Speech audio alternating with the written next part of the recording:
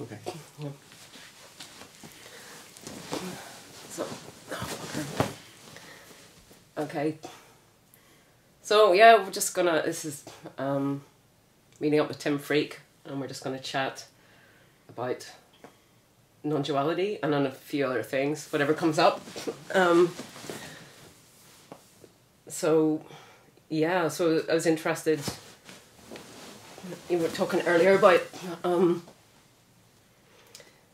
that you think the message of non-duality is kind of not how you see it, that there is a person, that's kind of obvious. So for me, my phase where I was really influenced by non-duality was a long time ago now. That was under the influence of Sri Nisargadatta Maharaj, and then Ramesh Balsekar, and various things that were going on, and experiences I was having. Because, and this is key for me now, it's the idea which is prevalent is that somehow these experiences are direct. They don't involve ideation. And I think that's entirely wrong. I think all experiences involve ideation.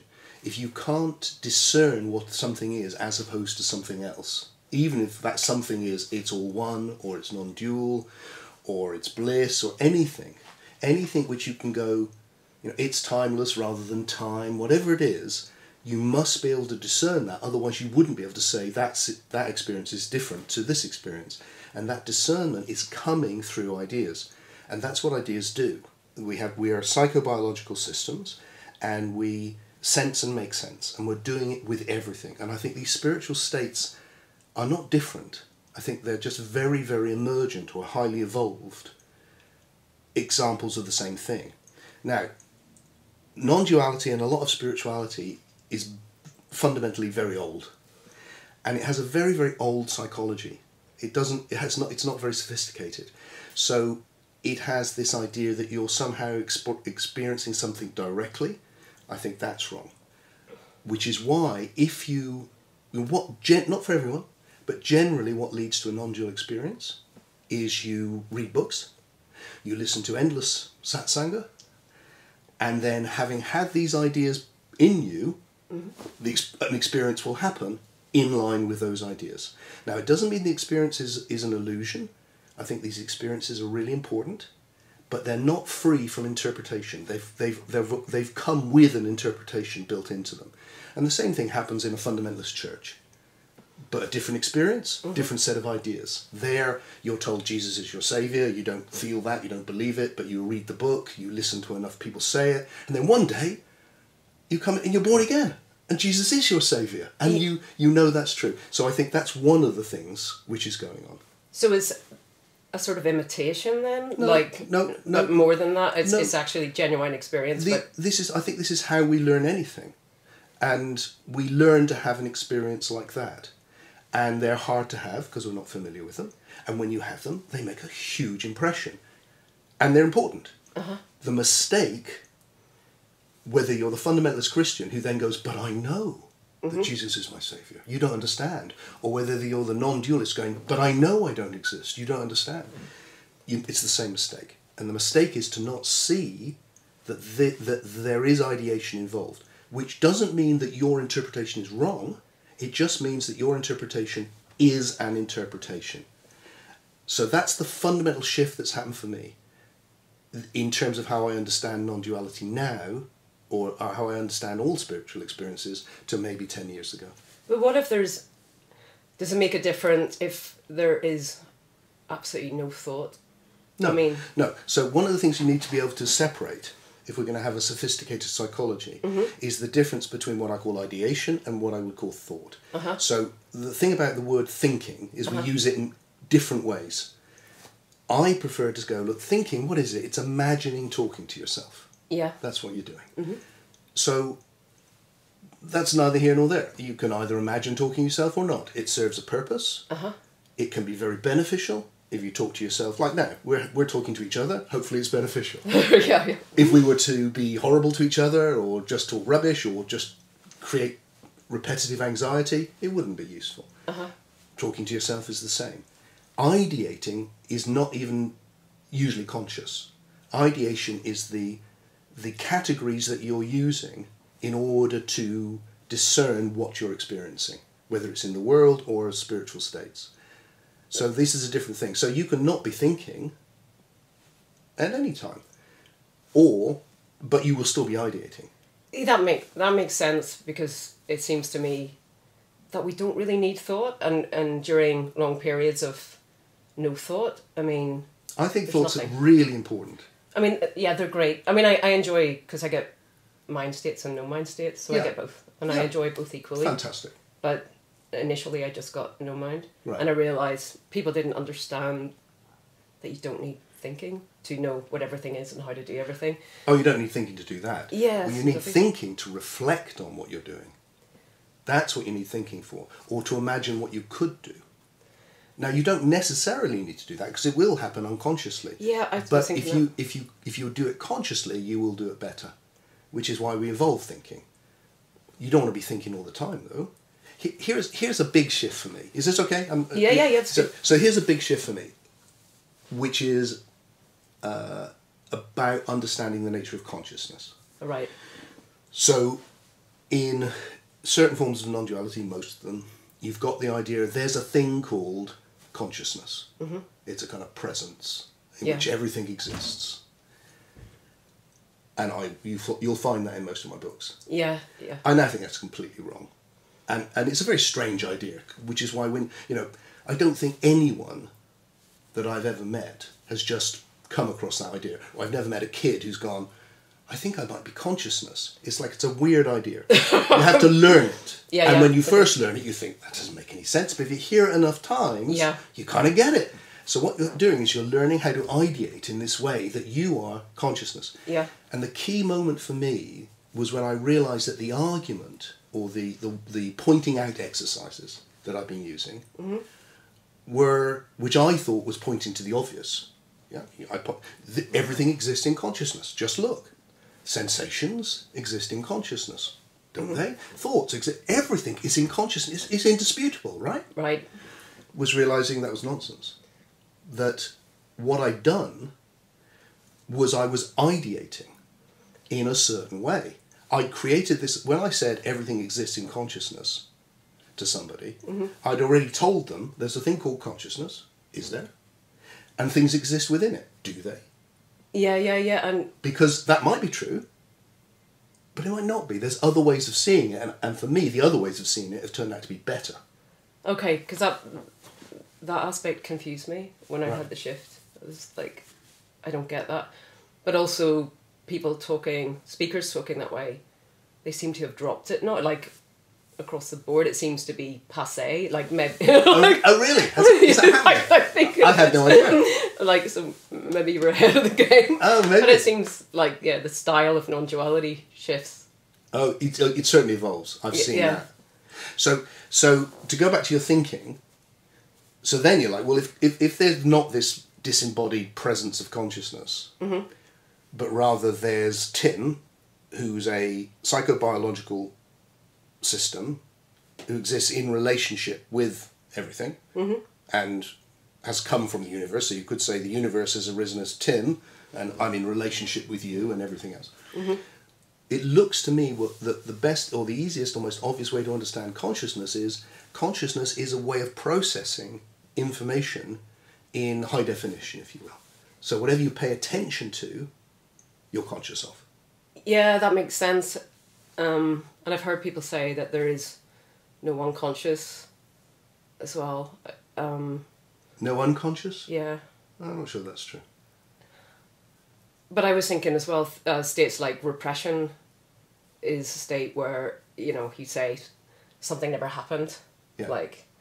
But actually, when you become conscious of that which never happened, you realise I was always aware of it, and on some level. Right. There's a big grey area. It's just interesting that you see it, but you don't. Yeah. You don't clock it somehow. Like it's. I think it really is like a focus. It's like the example I always think is that if I say to you now, be conscious of your left foot, You can be, but you weren't before, most likely. Yeah, yeah. And it's like the minute I say it, bang, left foot. Yeah. But that didn't mean that you weren't. If someone had stood on your foot, you'd have been conscious of it. Yeah. Because you're taking it all in, but most of it you're processing in low definition. And then where you put that focus of attention, you process that in high definition. And I think that's what's happening in these states also. So when you enter a no thinking thing, you're not paying any attention to imagining talking. Either you stop imagining talking, or if it is going on in the background, you're not paying any attention and it will just disappear from your radar. And instead you're paying attention to something else. So whatever you pay attention to becomes vivid. Yeah. I was thinking during those no mind states, it's like your point of perception is widened as well. So everything is taken in, and there's no barrier to it. So it's and it also, for me, there's a feeling that goes with that, and it feels quite drunk, for want of a better word. Yeah. Yeah. Yeah. So it is drunk. It feels like love to me always. Yeah. It's just this all embracing, this benevolence, this lovely. It's communion. So there's a key word for me, because the first thing that changed for me, Dawn, was a long time ago. So I was already a kind of non-dual heretic when I was first doing all the conferences. Right. Because everyone on the conferences was going, you don't exist, you don't exist. And my whole thing right from the start was, it's both. Yeah. It's both. There's a oneness arising as individuality, and the individual is not in the way. The individual is the foundation from which the universe, as you, recognises that it's all one. And therefore it's both of those at once. So it's a communion, not a union.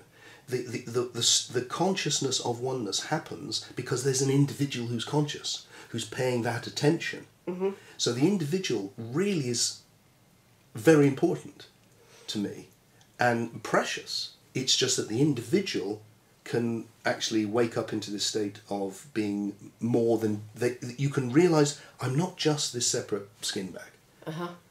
I'm actually the whole thing. And that's why I've coined this word unividual. And I've done that to try and go, look, a unividual is an individual who is experiencing this profound oneness. Not somebody who's walking around going, I don't really exist, which is vaguely ridiculous. and you know, I'm sure there's a lot of people... Excuse me, that was we'll have to edit that little bit out. I thought I'd done that big pun. But funnily enough, just because, you know, a little bit of magic and synchronicity, that's my friend from Belfast. Oh, right, okay. who I haven't spoken to for 10 years, probably. Oh, how bizarre. There you go. We'll just wait for that to buzz and then I'll pick up so that you can have it edited out. Oh, okay. Or you can keep it in because it's entertaining. But in real life. Yeah. I was going to say, just... do you not find it interesting? Like, so some of the speakers will say that there is no experience, you know, of what? Like, well, they're talking of non-duality, so there's no non-dual experience. Yeah, there's no non-dual experience. Yeah, nothing happens. You know, basically, there's nothing to talk about. Like, there's nothing. There's no one. Okay. Like how that, but that people desire that, and seen from like. As a seeker, like, I was sort of thinking, well, you can actually be programmed to kind of desire something that's so undesirable. Yes. Who wants no experience? Yes. Really? Yes. You know, well, why don't you sit in a box under the stairs or something? I don't know. Or like, I don't know. Yeah, I think you're right. It is extraordinary. And I think it's because, well, everyone will be different. I think sometimes it's because people are in states of distress and this offers a way out. My worry is that sometimes it is a way out for a bit, and then it leads to even deeper distress. I think it's much more healthy if you can go, look, the individual really matters. You are an evolving individual, that's what you are. But you can, as an individual, come into these deep awake, what I would call deep awake states. And it's not like there's one you should get. Have you had it yet? There's huge potential. The universe is evolving and will continue evolving, and you can tap into that. And some of that involves entering these states of oneness or non-duality. But you don't see it as a non-state, you know, once it's recognised, once non-duality is seen, that's it. The only way that you can see that is if you see enlightenment, or whatever you want to call it, as a negative. If it's the death of the individual, then if you can move your ideation around and somehow establish the idea you don't exist as an individual, which takes some doing, really. You know, the thing with when people say they're not an individual, there's no whatever person there or whatever. The question really to ask is, what do you mean by that? Because clearly you're a body talking to me, so you don't mean that. Clearly you are having your own experience of the psyche, which is different to mine, so you don't mean that. So what's the thing you're denying? Because we might actually end up agreeing. It's because it's like, what is actually being denied? Well, I suppose... Well, in my case, there was an experience of, like, being inside this body, which I know you're going to say depersonalization. But being something, you were something different inside it. Not you were the body, but you were a thing inside it. Yeah, I felt like it was psyche. Well, mostly in the head, because I think I was a bit cut off, like, from the body. So the psyche, you mean the thing which is thinking now, the thing that understands my funny noises, that thing. But that, I mean, it seemed to be like almost sort of that was the sense of self seemed to be located there. Okay. Where it doesn't seem to be, like, it's not like I'm not done or whatever, like, but it doesn't seem to have that sense of location there anymore, like it, you know, and it, I don't know, maybe, I don't know if you see, like, I know you don't agree with the non-dual thing, I don't, you know, some people who awaken to just emptiness, does that resonate with you at all? So I would see, what makes all of this one? It's clearly all different. You know, we're all different, it's different, everything's got different qualities. What makes it one? And I would say that the easiest way to understand everything is that it's all different types of information within one field. And I call that field being, because it's the one quality that everything has is being. It's an old idea. Plato had it, the Zen masters call it isness. So there's a oneness of being, which is the primal quality that everything shares.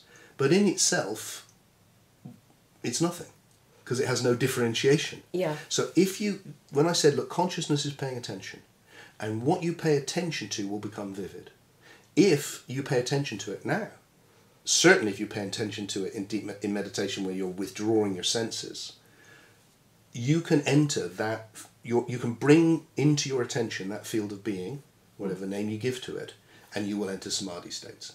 And it's empty, and it's interesting. Have you had samadhi states with your eyes open? Yeah. Okay. Is that a regular thing with you? Or? What do you mean by regular? I don't know. Do you get them once a week, once a month? I don't know.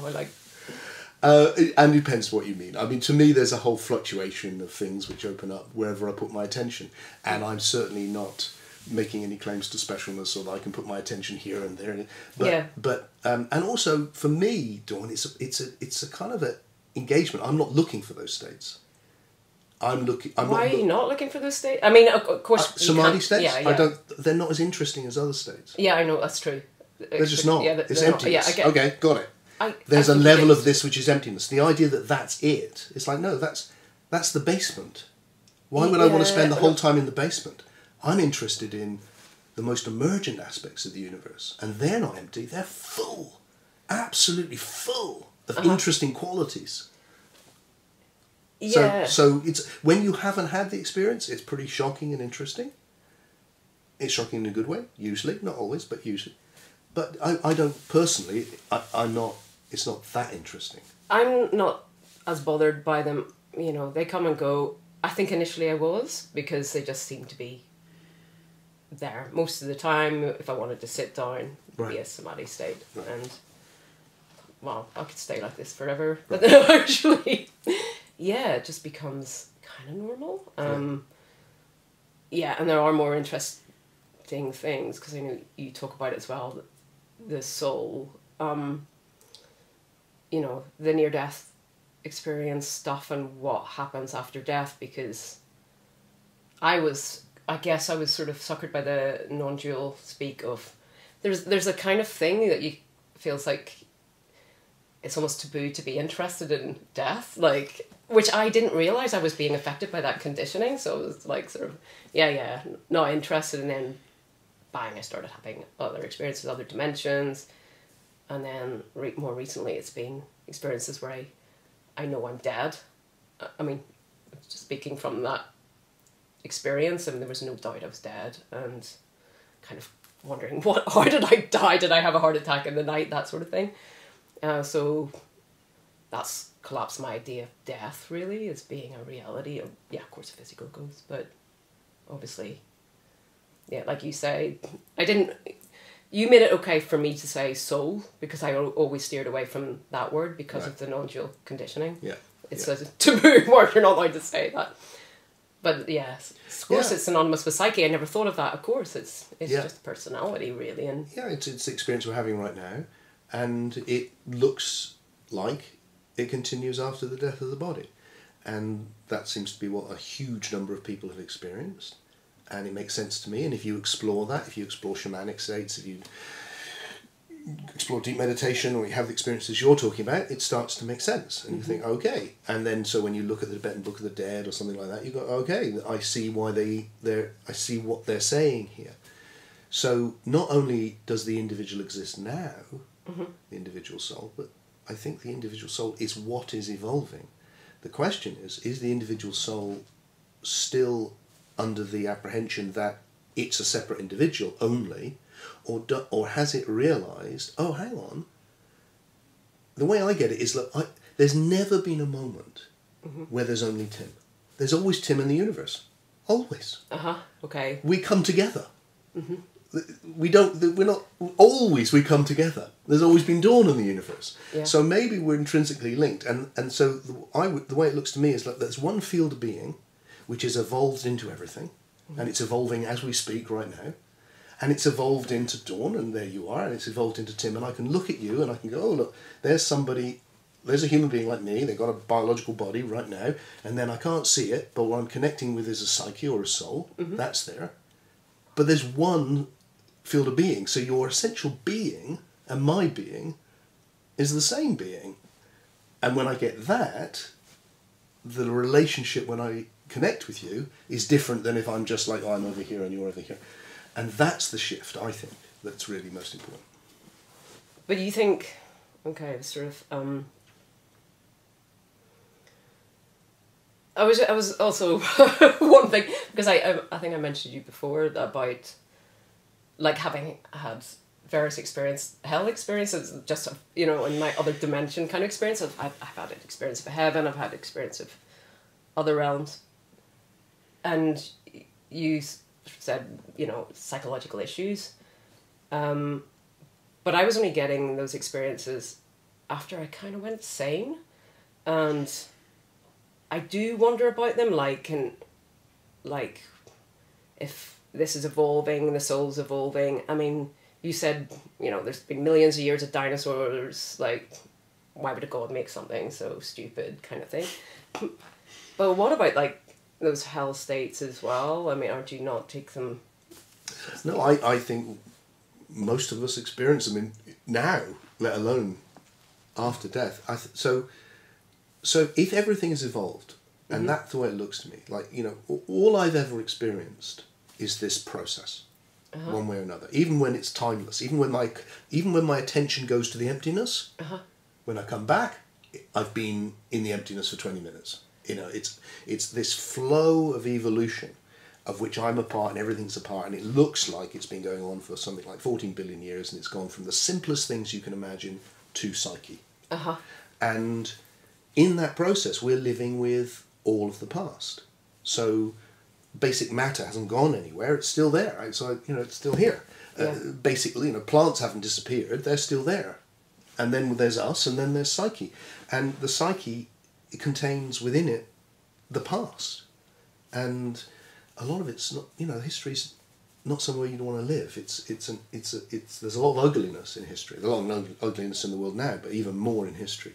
So you're dealing with all of that, those hellish states. But the hellish state, I mean, from all the ND research, there's nothing that predicts why certain people have the negative experiences. I mean, not even psychologically, or... Well, the first thing is they only have them at that particular juncture. Yeah, true. And it's a bit like, if we went to sleep tonight and we said, okay, you're going to have a nightmare, or you're going to have a good dream tonight. It's like hard to say, isn't it? Probably. I don't get that many nightmares. No, I don't, but you might. Yeah. Or you're going to have an anxiety dream, or you're going to have a real wish-fulfilling fantasy. So it's like the psyche, and the interaction between other psyches and other psyches in the kind of ecology or the ecosystem of psyches, I think it's very complicated. I suspect it's just as complicated as biological ecosystems are. So I think we're just scraping the surface of being able to know what the hell's going on. Yeah, no, I get that. And it does seem like the more conscious you are in those states, the more control you do seem to have over them. And I have sung to Jesus and gotten out of, bad situations with demons.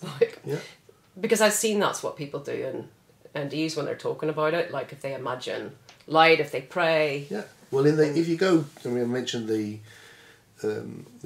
Liberation Through Hearing, the Tibetan Book of the Dead, and in that tradition, which I think is quite interesting, you get the way that I would interpret that is that they're seeing, in our modern language, the demons and you realise that you're inventing all of them. And they're kind of projections of what you called before repressions or traumas or things. So that, in other words, like in dreams, you're representing aspects of your own soul and interacting with them. Yeah. No, I remember during one of my lucid dreams, I was thinking about how you talked about dreams being sort of less conscious state. And I remember not always. No, I know. I guess I remember you said that as well. But I remember thinking, I think it was my most lucid dream. There was nothing happening. I was in a village, and I was just looking around, and I realised I felt the same. The trees looked as real. I went into the pub. I thought, let's see what the wine's like. I had a glass of wine. It's good. Very nice. And I thought, I'll have a chat. I better tell somebody I'm dreaming. So I told this couple outside. I said, I know this sounds crazy. Can you take my number? Will you give me a text message? Because I'm going to wait. But obviously they didn't text me, but I did wait. But I just realised, like, some of them... No, that would have been fun. No, that would have been really weird. But some of those lucid dreams, it seems...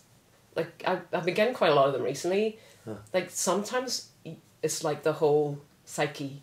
It seems to be much more of the psyche online. Yeah. Which, if you're stuck in a hellish NDE, the more you've got access to that, because you might forget that there's such a thing of imagination, to imagine a way out. Yeah. You need that. It's like, definitely. That's key. I think that's really wise. The thing I just want to point out is connected back with the previous scenario, because given what you've said about the nature of the psyche or soul, given your experience there of walking around inside the imagination, going inside a public, the idea that the individual is an illusion just seems preposterous. But I was examining the awakened state in that lucid dream because I thought I'd never thought about it. But who was? Well, I was. Yeah. Yeah. But I mean, I still had that sense of weightlessness I describe, and but what I'm trying to get at is that there is an individual experiencing that. Yeah, sure. And that seems absolutely unavoidably, true. Now, I'm not saying that's the only way you can understand it, because I've been making the same mistake myself that I pointed to earlier. But it does feel like the most coherent observation is that you experience that. I can tell you about my dream, and I experienced that. Yeah. So that the thing which is doing the experiencing is an individual arising within this oneness. But it's still experienced differently than, say, a dream where you're in the dream and just really falling for the story. Okay, so obviously a lucid dream, it's a dream and you can play around. Sometimes you hit walls, sometimes you don't. Yeah. I don't think there's a method. I know people have invented methods, but I was, because people said to me, you're not awake in dreams. But it is the same sense of wakefulness in that. Well, you're still the same psyche. Yeah, I guess so, but I'd never thought about it before. It just answered a question for me.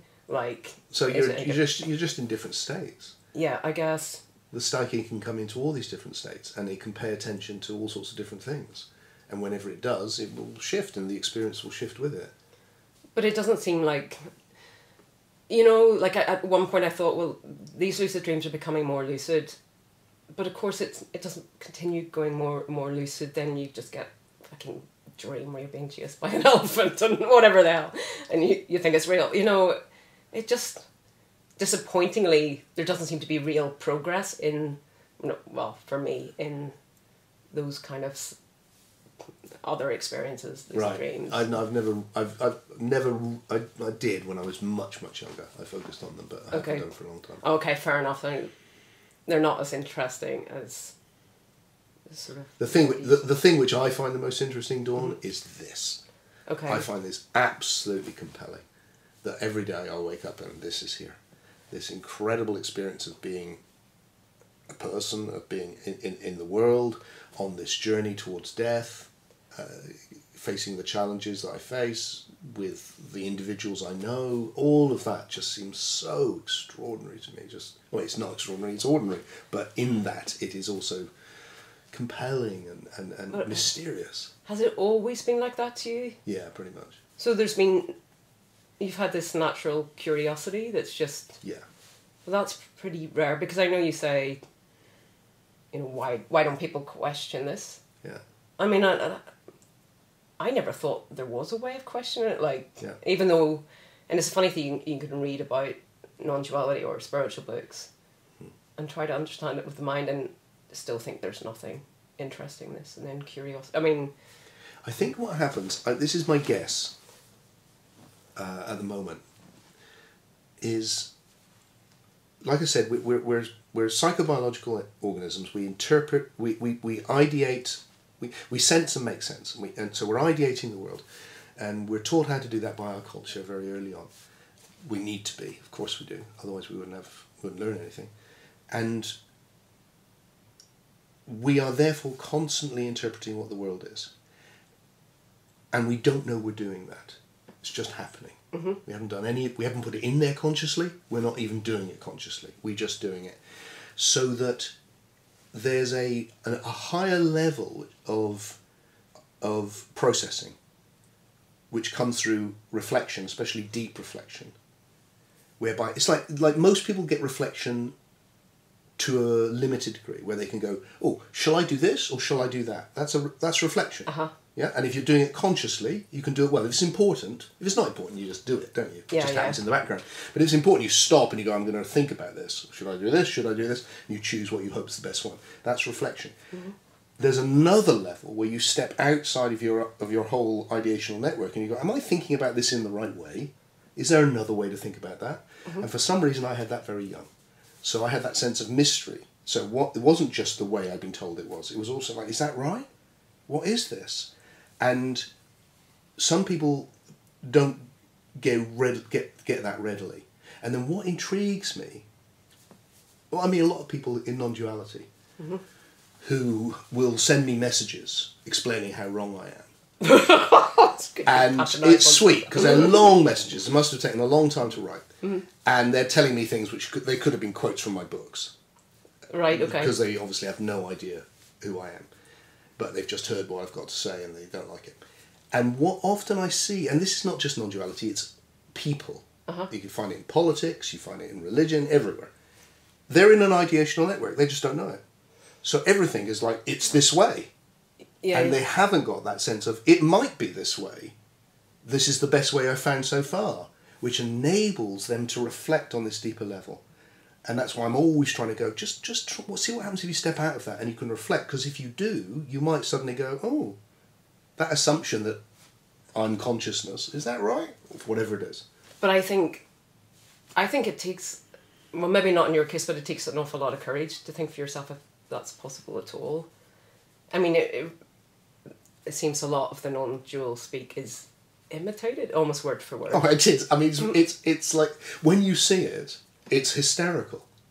But that's seen as a hallmark of like honesty or truth or something. I mean, through the seeker mind, it seems to be. People just copy each other. It's what they do, and non-duality is just the same. is people copy each other. And and you can see that there's been someone who's probably set it up, and then there's tribute acts, and they're just repeating it. And they're sincere. I mean, I'm not trying to put people down. They're sincere. It's just that that's of no interest to me. That's the truth. It's like I'm not remotely interested in that because it's not going anywhere. I'm interested in people who are genuinely looking and questioning things, not just for the sake of it though. Because if you question the way you ideate and then you change how you ideate, your experience changes. Yeah, okay. Yeah, that makes sense. So, for instance, if you talked to me 20 years ago, I'd have gone, Dawn, I'm the presence of... I can do it now, actually, I can get into this state. Because it's just ideate it and you're in it. Yeah. I'm the presence of consciousness within which everything is arising like a dream right now. Okay, so there's that state, okay? Right. Now I'm going to do the same thing with a different way of ideating it. Okay? Come with me if you can. Now I'm going to go, there is a oneness of being which is arising as everything, including me and you. Now, the difference in the experience, it's the same basically, isn't it? What's the difference? Yeah. The difference in the way of ideating it is that when I was the presence of consciousness, for me, I was this thing outside. Yeah. Now, I'm embedded in it. It's a oneness of being, and Tim is completely embedded in this oneness of being, meeting you. So it's a different type, it's a way of experiencing basically the same thing. Yeah, I get that. But it's different and better. I like it a lot better. Well, yeah, maybe that's why... So it doesn't just, what I'm trying to say is, it's not just that it makes more intellectual sense, although it does. Yeah. It changes it experientially as well. Yeah, of course. Yeah, that makes sense. It does. Yeah, what was I going to say? And like with the individual, it's like, you know, if I'm here going, yeah, we don't really exist, Dawn, and you know, life is of no significance really, and you're not making any choices actually. It's like what I am saying to you and the way I'm relating to you is negating everything about you that makes you of value. But if I say to you, Dawn, you are the oneness of being that's been 14 billion years evolving to this, and that you're the leading edge of that process, we both are, right in this moment. And the leading edge of it, as far as we know, is this experience, this disembodied experience of psyche or soul that we're having. And there's no other soul like yours. And I'm meeting it right now. It's like, wow, that's a completely different thing, isn't it? No, I get that. And especially if you then go, and your choices are the most powerful thing you've got, where you put your attention. Yeah. It's suddenly, everything's turned inside out. So what do you think then, because there's a lot of talk about the story. The story. Isn't it great? Isn't it a great story? Why would you know, it's like, isn't it great? What do you think of your personal history? Is it meaningful? Yeah. And everyone's is. I love hearing people's stories, don't you? I mean, it's amazing. Yeah, I do. It's interesting. Yeah. I love stories. We're obsessed by stories. I watch stories on the TV most nights with my wife when we're relaxing. Stories. Yeah. Fantastic.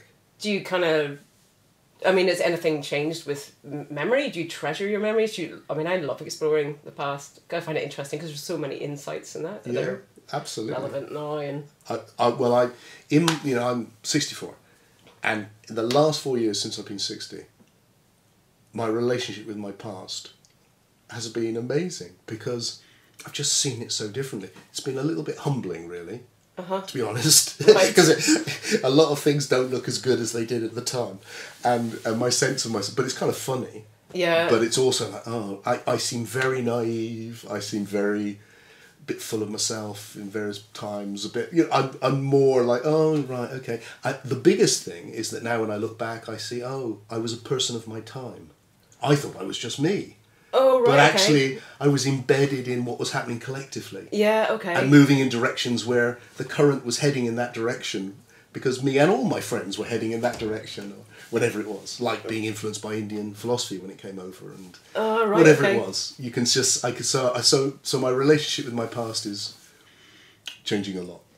Did you find any point at which, I don't know if you ever struggled with your past, was there ever a kind of like a point at which you became much more compassionate? It sounds like you are about your past. And I've been very fortunate. I've had a pretty lucky life.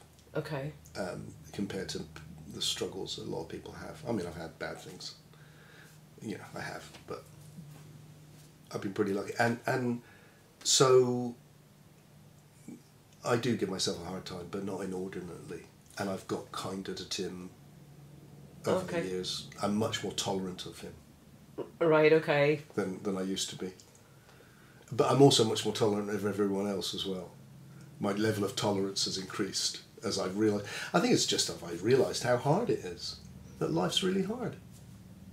Yeah, it really is. It's really hard. Which is partly why we need each other. You know, it's like, it's hard. And so the more support we can give each other, and, you know, people are so courageous in facing it and going through the process. And that's why it's so lovely when we can hit those states of communion. That's like when I run my retreats. Mm-hmm. What I love is because people can step out of all of that for a weekend.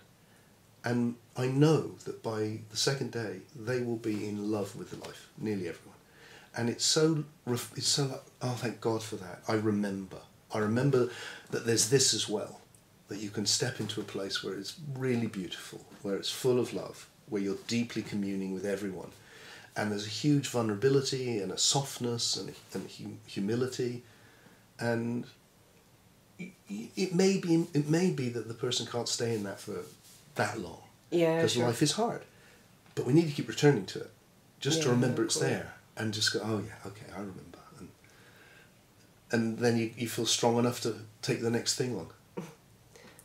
Can I skip on to, like, I was just curious about, because, you know, you speak about gods, you know, and sort of as the communion of souls. Yeah.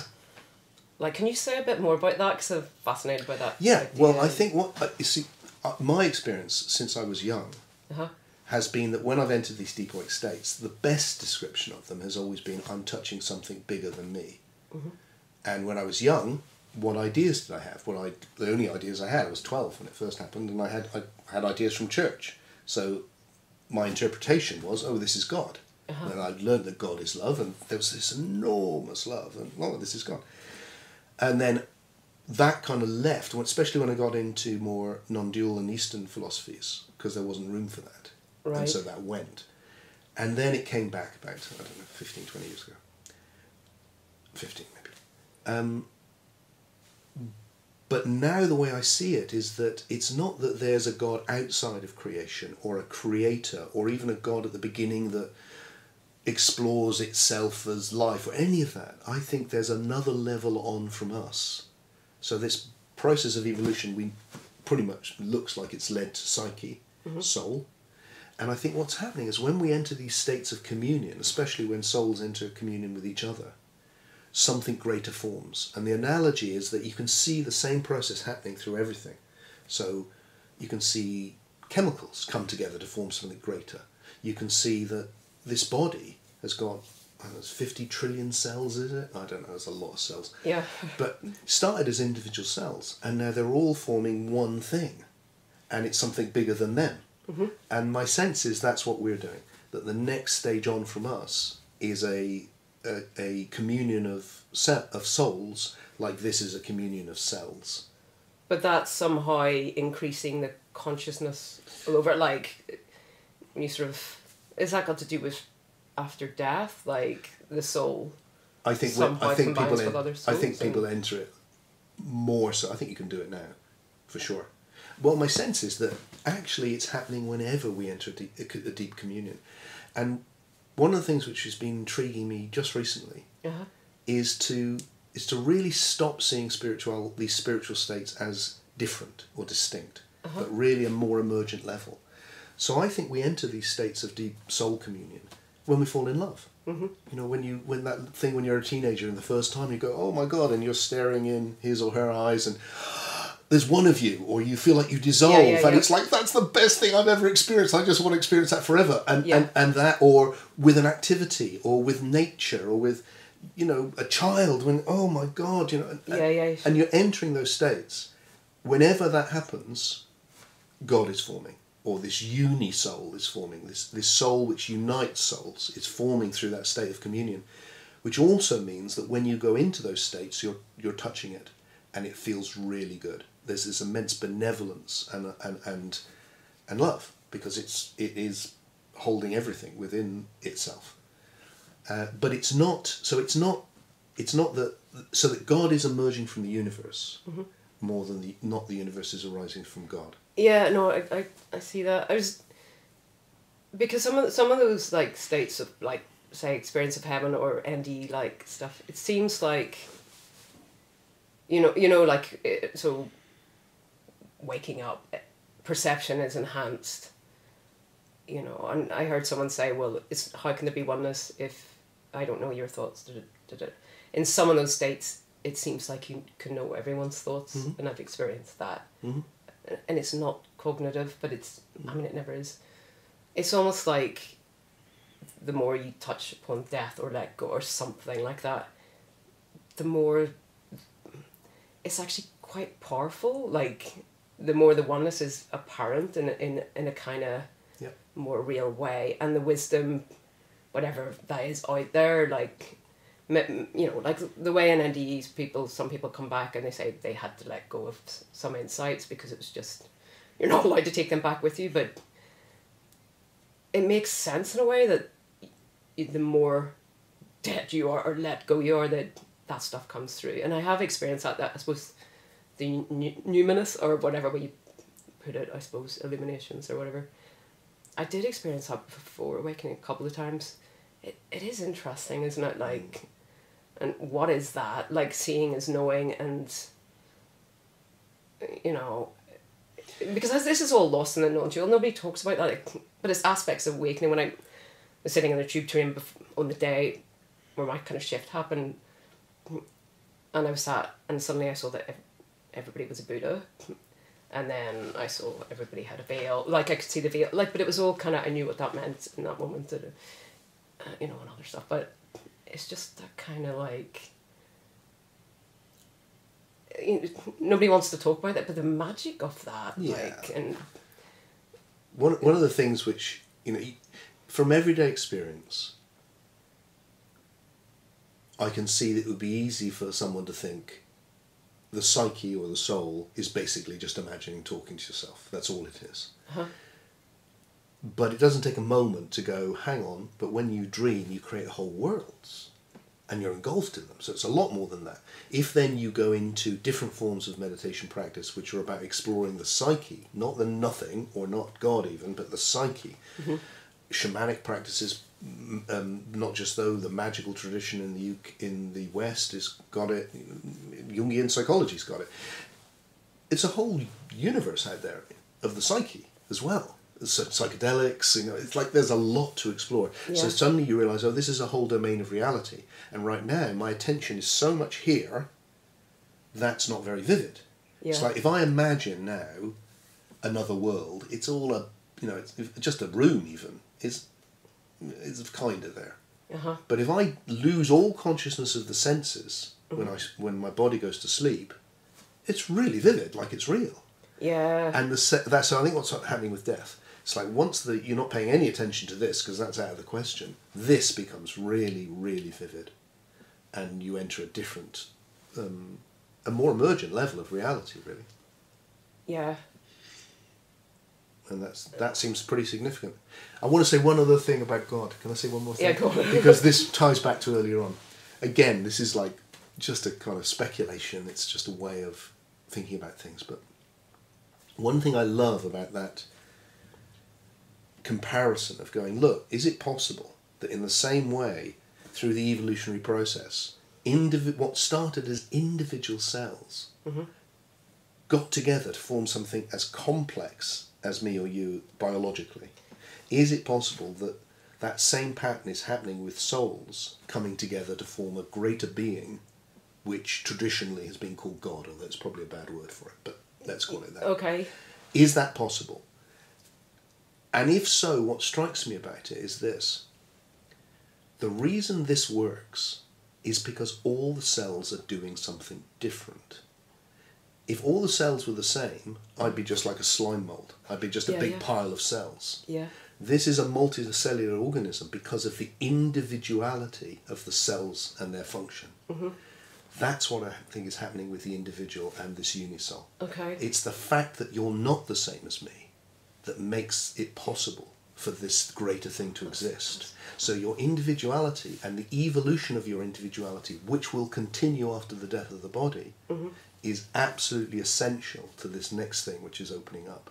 It's not in the way, it's certainly not to be dissolved, it's the whole point. Is that what you bring to it is your individuality. Pretty far out. I like that. I was thinking, it's another, just the hell of it, another taboo, prayer. That's a real taboo. Because I talk about that sometimes. It's like, well, who do you pray to? One that's like, pray to God, I pray to lots of people, and I would imagine it, like, is it something, I've noticed a power with prayer, and I know it's associated with altered states, Yep. heartfelt prayer. I think anything which brings you into communion with that which is greater than us, whether you call it God, I call it the unisoul, I call it different names, because it's a unity formed, a greater soul, a greater being, that's the way it looks to me. Uh-huh. There is nothing better than coming in, making that conscious, being in that, communing in that, just having a relationship with it, let alone communing with it. And if prayer helps you do that, great. So it's not something you do? Yeah. Oh, you do? mean, it's not. I don't. I don't do it every day. No. But Yep. it's my sense with, depends what you mean by prayer. By putting my attention on it, by having, I have a personal relationship with it. Mm-hmm. But I don't have a personal relationship because it's a person. Yeah, I have get a personal relationship because I'm a person. Yeah, no, I get that. I get that. It's more than that, but I can have a personal relationship with it. Yeah, because I couldn't pray to an abstract. Yeah. I could pray to the bearded guy, even though he doesn't exist. Right. And I can, and I'll put some other people, people who've passed on as well, And I just noticed, because there was a time recently where I actually prayed, like, things were really bad, and I just prayed, please, I'm ready to go, I don't want to wake up, and I had a experience of being dead, right. But beings came to get me through the wall, which was interesting, and it was beautiful. Like, I knew I was going on somewhere really nice, and spent time with these beings, and knew everything about me, I was thinking, oh God, well, I've lived to this age, it's not that old, but it was good, and kind of... Alright. But, yeah, and I have noticed it just more recently in a certain state, but it's, like I say, taboo. But it's interesting that people have NDC. I had a particularly strong experience with God. It must be 2 years ago now. 1.5 years. And it was those moments where it takes a jump and you have an experience more than... And that was interesting because what left me after what I had afterwards, and I get it now, is that in terms of petitionary prayer, which is what a lot we fall into, it's like, oh please this or do this, or it's like appealing for some.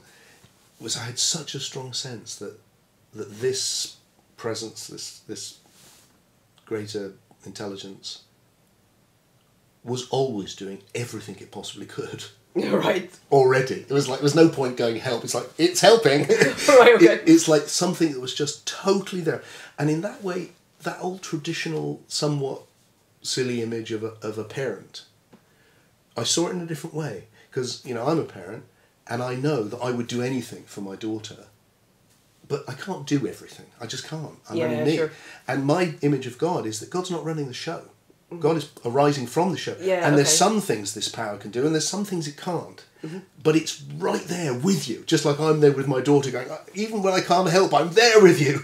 Yeah, and it's like, it's right there with me. And it will, and somehow everything that happens, even the bad things, it will find a way to redeem them. It will find a way to take them to the good if I stay with them. That's what it can do. It can lead the story towards the good. Yeah, okay. Did you experience also,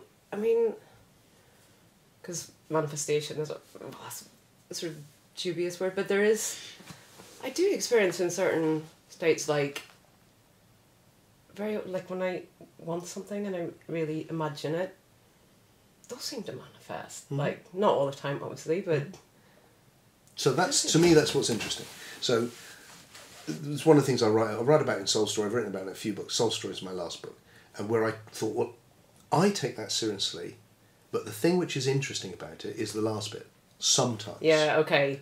Well, that's... So, but why? Why only sometimes? Because a lot of the crazy stuff, to me, the new agey crazy stuff, is like, well, you're creating your whole reality. And it's like, or you just do this magic formula and you can get your big car and you're... that's not my experience. My experience is sometimes it works spectacularly and you go, wow, who'd have thought? I mean, and I've had experiences which really were spectacular, but not that many. Yeah. And not all the time. And so my sense is that we need to understand that. A bit like synchronicity. You know, these are real. But why? How are they real? So what I'm interested in is developing a way of understanding this. And my guess is that the psyche, this thing we're experiencing, it's all about story. It's all about narrative. It's all about meaning. That's what it is. And that rather than just being this kind of little bubble like people in the culture tend to think it is, not doing anything, just thinking, it's actually a whole domain of story, dreams, all the after-death experiences, and that domain of narrative is affecting all the other dimensions. So that rather than the idea you get in reductionist science, where it's all being run from the bottom up, actually it's all the levels of emergence that have happened in evolution are all affecting each other. Right, okay. Like now, I'm going to intend... with my psyche, I'm going to intend this hand to lift. Are you ready? I know. There you go. I just did it. Look, I'm doing that. That's me.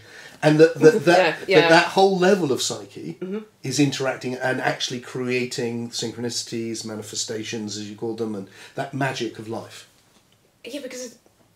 I don't buy into you can make, the New Age stuff like you say.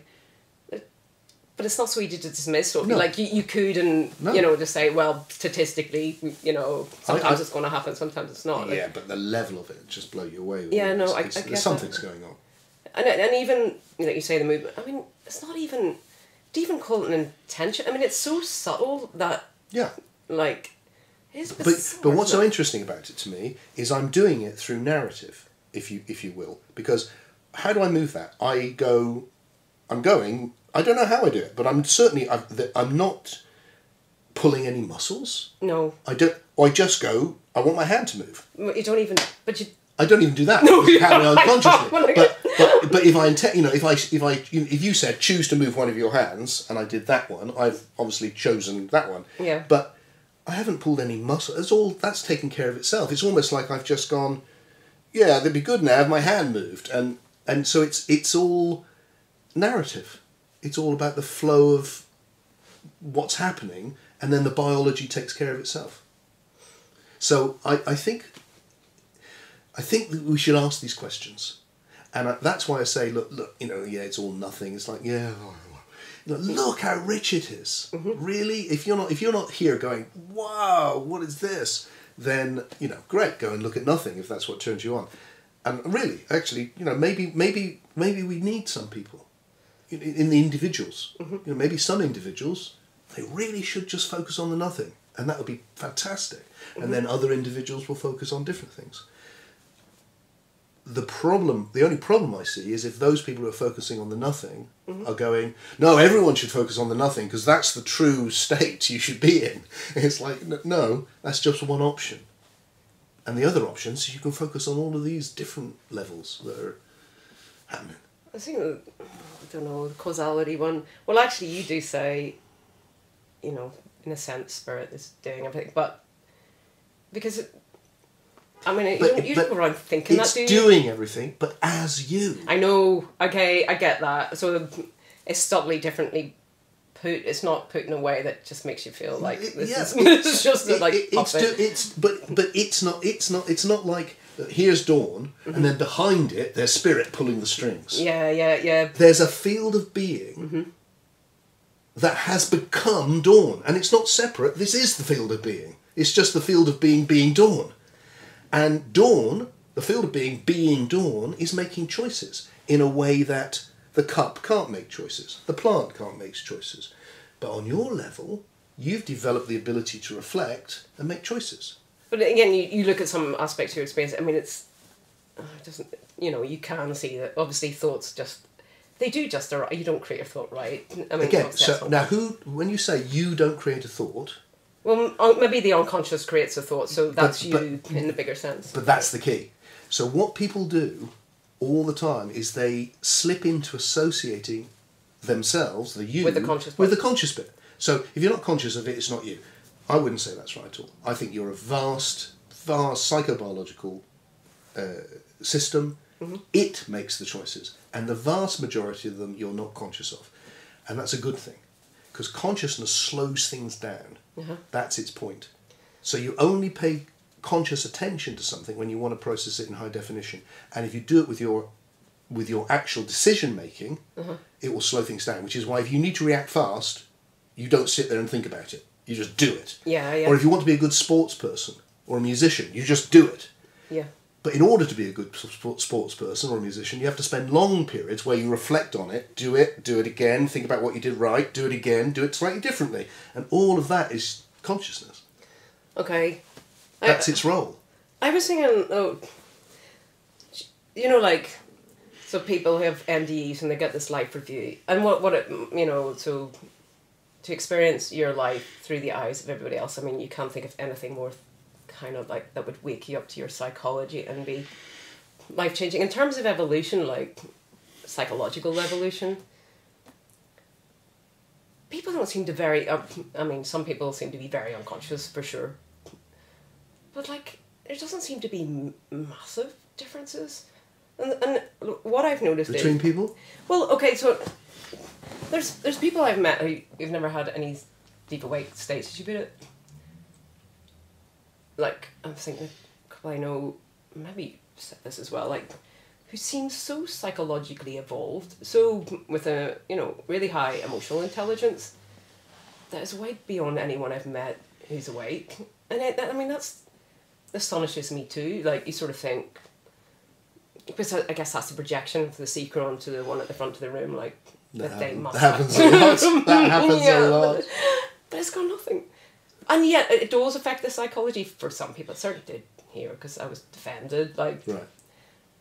That went. But it's just, you kind of wish in a way you could depend on something like that, like it was an evolutionary leap of some sort. Yes, it is. It is an It is from your perspective, but like, and it doesn't mean you're healthier to be around. No. I mean, I think that's a key. I think it's a really deep insight, is to go that it is an evolutionary jump in one area. Yeah, okay. It's not in every area. And because it's an evolutionary jump, it might spread out into other areas. Like you may go, I'm willing to be less guarded now, or and it can have beneficial effects. But just because somebody's very good at putting their attention on the nothing doesn't make them a nice person necessarily, or doesn't make them evolved in these other areas. Those are different areas. It doesn't make them good at maths either, or good at music. Well, apparently NDEs make you... I mean, kids who have NDEs tend to be really good at math and music. If you have a big experience, you're going to be more able to take on other things, probably. But it's not guaranteed. It's all individual. And so once you get... With this idea of there being somewhere to reach, it's a kind of zip, done. Yeah. With an idea that everything, right from the start, has been evolving in every direction you can possibly imagine, and is right now. And that where you're evolving is kind of got some similarities with where I'm, but it's also different. Yeah, yeah.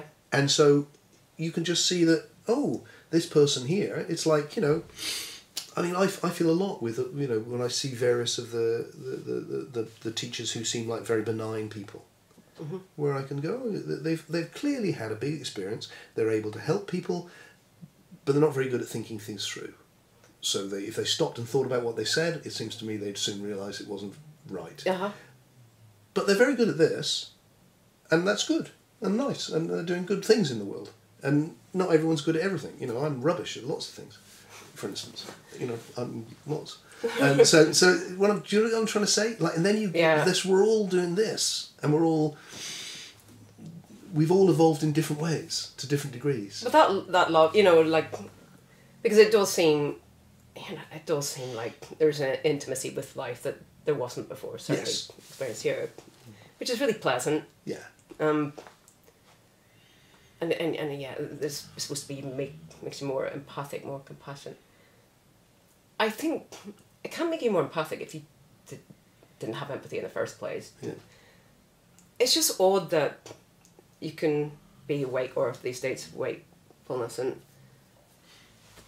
and actually be quite brutal, like in your personal life. But that love is obviously there as well. But I'm assuming that, I don't know that, is there as well. I mean,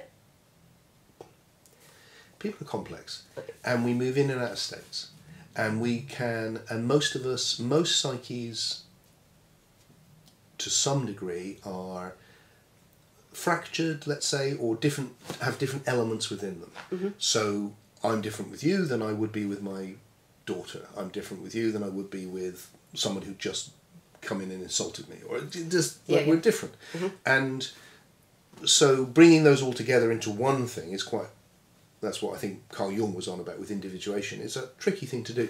So I think it's no surprise to me that there's people who can stand on a stage and be utterly beautiful and just think, wow, they're the best person in the world, and then meet them backstage and they're really unpleasant. okay. And, you know, so my experience of enlightening people is they don't exist. Yeah, and yeah. that they're all like you and me, which is a mixed bag. Yeah. And the problem is, it's better if people own that. And it doesn't stop them having amazing insights in the area they do. That's still valuable. Yeah, of course. You know, if I think about, you know, a musician who had a big influence on me when I was younger, Van Morrison. Right. Exalted music would transport me, really would, put me into God. Mm-hmm. But I am told, and this may be wrong, that he's a son of a bitch. And he's very moody, and he's, you know, he can have his moments.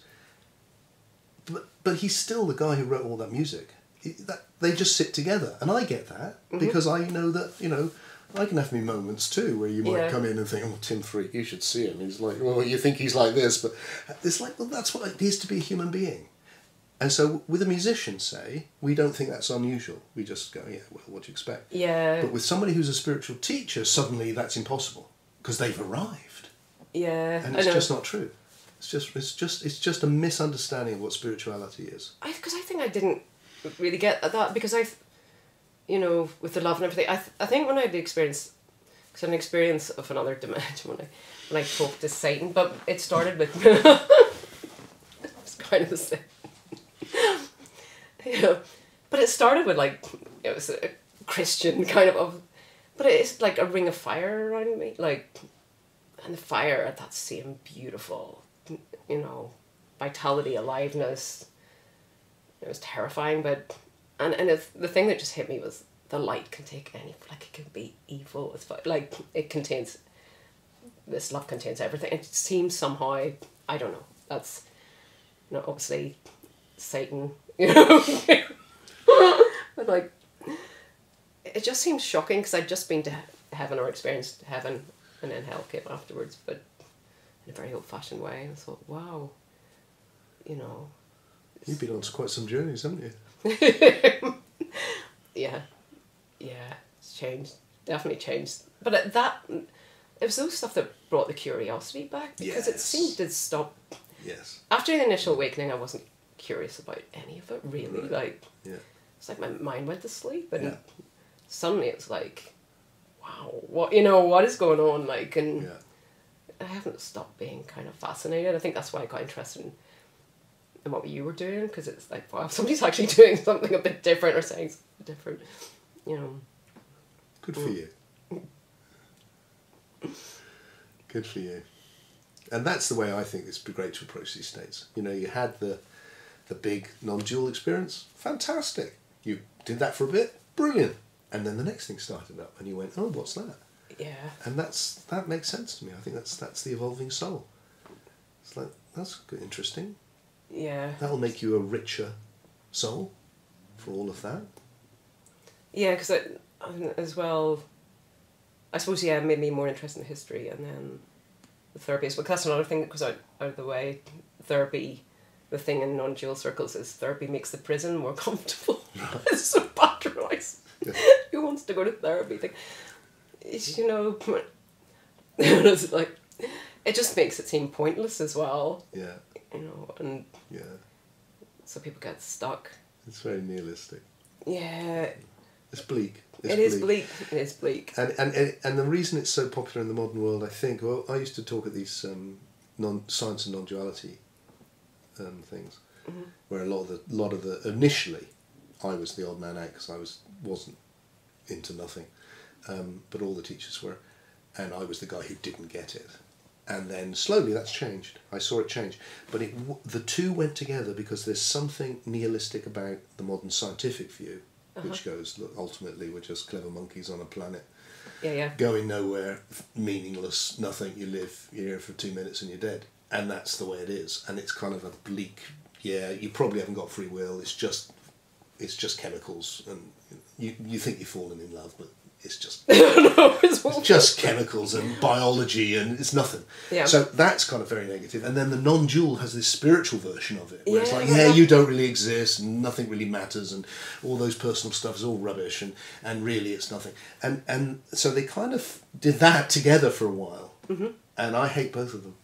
I think with I love spirituality, I love science. It's just the philosophies those two philosophies with them. Just bleak and thin philosophies. And people are just stuck. I mean, that's the terrifying thing about it, is they're just stuck on that. And there's no way they can free themselves, because you can't...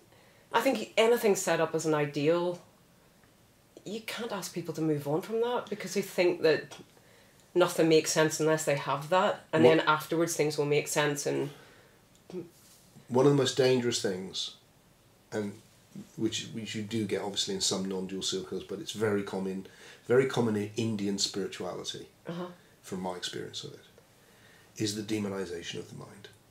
If you say the mind is a problem, it's very hard to get out of of the cult you're in, because the thing which will take you out of the cult is your mind. Yeah, sure. Okay. That's where you'll go, is that right? But if doing that, not just, the West, doubt in the Christian church is the same. Mm-hmm. That's the enemy. Doubt is the enemy. Yeah. Rather than, doubt is your friend. Doubt can only make things better. Yeah. Because if you doubt and then you go, no, I think I was right, you're now more conscious of what you believe. And if you doubt and you find you're wrong, you'll come to somewhere better. Have you gotten most of your insights on your own or through conversation? Both. Okay, because I was sort of thinking, there is something about the freedom, like the conversations I've had off screen, like, there'd be things that would never be said on camera, like, and you can really explore stuff, and there's only so much honesty, maybe in your case a lot more honesty on camera, like, I don't know, but because, there's something at stake there, like, I don't know that we're capable of it with an audience. There's a kind of like, don't know, where should we go? How honest do you want to be? About what? Well, maybe it's just the pressure off, but, like, conversations around this stuff. I think you grow so much. You do, because there's two souls. And something, I'm a philosopher, which really means I spend an awful lot of time talking to myself. I sit in here, I go for walks, I talk to myself, working around the way I ideate and how I can come to understand this in a new way. Because the thing which drives me is, I think, this awakening to oneness, spirituality generally, is really important, but I think it's in a real mess, because it is not applying the level of scrutiny that, say, has happened in physics or biology or all the rest. And so it's way behind. And I think our future evolution depends on it. So my attempt is to try and help, as best I can while I'm alive, to frame a different way of looking at the whole thing, physics, biology, everything, which includes spirituality, as one process, and I think I'm getting somewhere, and I'm excited by it. You know, I just want to start getting to the point where I can share it clearly enough that I can take it out and see what people think, because the current things like non-duality feels like a dead end. Traditional religion feels like a dead end, but within it there's some amazingly important experiences. There's some deep insights that remain just as true. We just need to think about them in a new way. Okay. So I'm talking to myself the whole time. That's what I do. If I get the chance like now to talk to you, I'm always learning something from you, and I'm learning something from me because I say it slightly different because you're here. Yeah, yeah, and sure. that interaction of the two of us enables the new thing to arrive. I think. So, like, I mean, the idea, like that idea of, like, the communion of souls and stuff.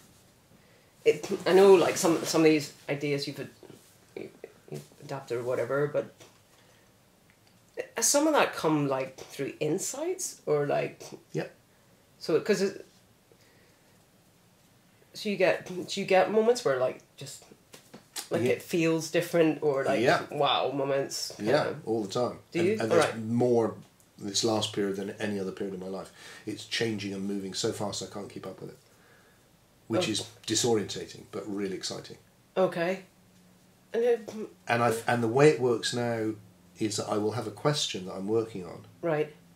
And I'll frame it as clearly as I can, and then at some point, sometimes immediately, sometimes a day, a week, 2 weeks, it suddenly starts. Or sometimes in the middle of the night, and I know it started. It's like, oh, here it comes, and then bam, bam, bam, bam, bam, bam, bam. And then doesn't mean it's kind of like perfect or anything, but there's a flow of a new internal monologue of thinking, new ideas, and I know that it's different. It's leading to me seeing things in a new way, and I can test it out, and if it works, then it will move on. And what's so exciting about what I've been working on, I've been doing this for 15 years now, and the last 10 years, 12 years since I wrote my last book, I thought I'd finished 5 years ago, but it's just going on.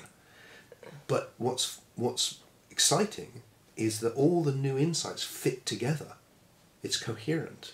It's not like, oh, there's something over here and there's something else over here. It's like, no, they're actually beginning to form a shape and a new philosophy, a new way of seeing what this is, which feels like it's time for that. Yeah, and I love the way you write as well. It's interesting, but it's so clear. Oh, thank you. You know, there's so little out there that's actually... Thank you. I put a lot of effort into trying to get it to the point where I can be clear, and I'm doing that now with these thoughts of trying to, how can I articulate them so they're clear? And especially when they're quite different to what people are used to. It needs to be doubly clear. It's hard. Yeah, I really think so. I remember how much time I'd waste reading people like Jacques Lacan, or like, you know, when some psychology is just so clear now. And yeah. I don't know, but yeah, and that's why I it's like with the retreats, it's about the experience. There's some philosophy, but it's really about ways in which you can get the experience, so where you can actually experience that connection, that communion with others, and I love that. And then with my online community, we'll meet up every Sunday, and we'll do a bit of that. Once a month we'll do that, but then other times we're actually exploring the ideas. And what's so lovely about that is that they're very tolerant of me. Right. Because I can try out, hey, I'm working on this, and they know I won't say it particularly well, probably, because it's the first time I've tried to say it. Okay. And it'll take me half an hour to say one thing that eventually I'll say in 2 lines. Right.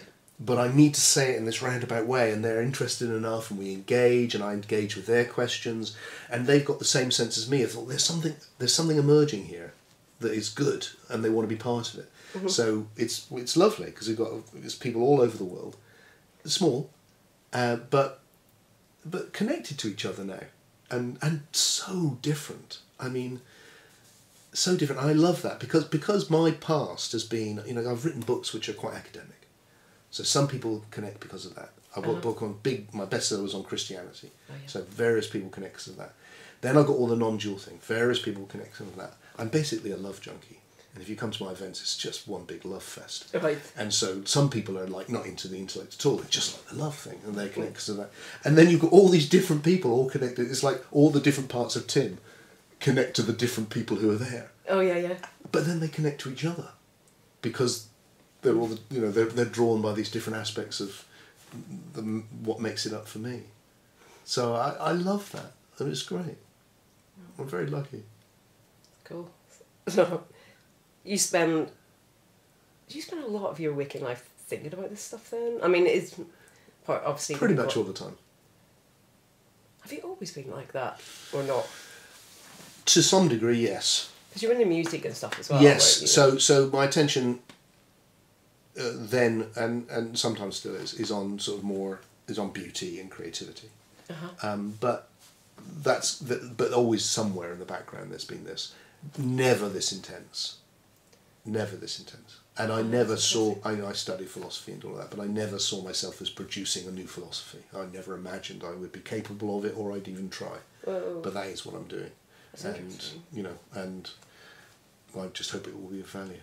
Well, do you think that was from so you had that first glimpse when you were 12? Yeah. Were you changed by that? I mean... Oh, yeah. Like, how did it affect you socially? Like, did it have negatives as well as... I don't know. No negatives. No. That I can remember. I don't know, that's the honest truth. I don't know. I don't know, so long ago. Oh, okay, fair enough. I'd hate to get it wrong. I mean, it definitely changed me. One of the things I did was I wrote straight away, so I've got some of the things I wrote. So that's cool. that was that kind of desire to express things was there already. So it's what it's what a Tim does. It's just inquires and shares. So you've always kind of been at a philosophical kind of nature, I suppose. I think it's just the curiosity. It's just I'm very curious, and therefore I try and understand more, and I want to say I want to understand this as deeply as I can, but it's I want to experience this as deeply as I can, and the more I understand it, the deeper my experience goes. And that's what I saw when I was 12. I saw I could have a shift, and it was like the difference between living like this and living like this, and I was interested in living like this, so that set me off going, how can I move this again? And I found there was loads of ways of moving. I could move it in meditation, I could move it with LSD, I could move it with Tai Chi, I could move it just by living, and by thinking I could move it, but during all of my early years, it just happened. When it happened, I did stuff, and then it just happened. And then as I got older, it wasn't like that so much.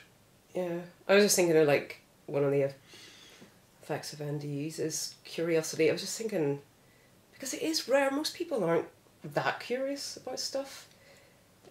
You know, I don't suppose I was looking for answers in my 30s, I suppose, during my 10 years before the shift in 2012.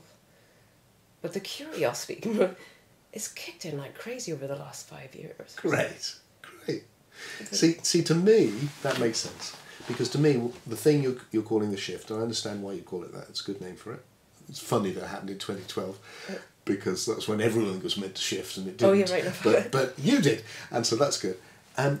But to me, it's like, that makes perfect sense. You had an experience, and that created a higher level of the ground within your psyche to open up curiosity to take you forward. Yeah, perfect. Go with that. So we leave it there? Or? Yeah. Well, let's do that. I don't know how long that was. Okay, the red button. Okay, I'll have to cut that.